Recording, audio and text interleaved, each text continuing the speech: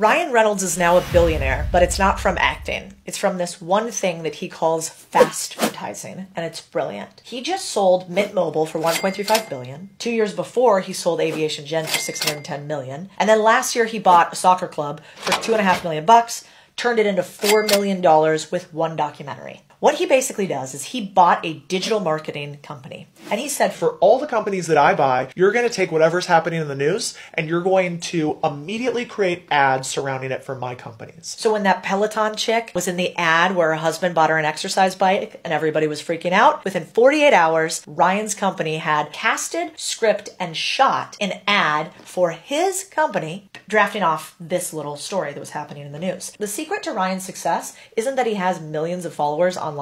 It's that he took attention and fast execution and put them together to create billion-dollar brands. Something we could probably all learn from.